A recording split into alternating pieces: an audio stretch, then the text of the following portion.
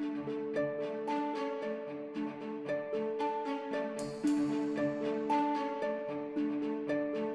Maine, protection from abuse cases are also known as restraining order cases, but they're applied to, and people that get them are family and household members.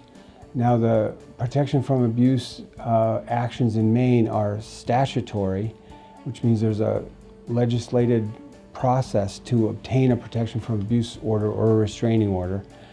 A person who is claiming that they've been abused by a family or household member, it's quite an informal process at first. They can go to the clerk's office. The clerk's office will assist them. In this rare instance, they usually don't assist. They can't assist, but in this one instance, they've been legislatively permitted to assist. A person claiming to have been abused files a complaint, and which has a lot of biographical information that determines whether they comply or whether they are family or household members to the person accused of committing the abuse.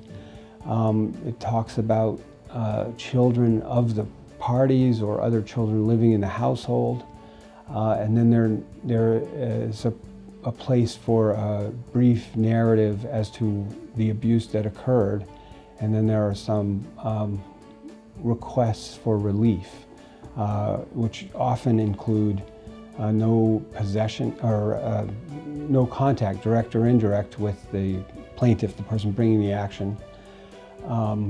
Often the children are included in the households in that prohibition.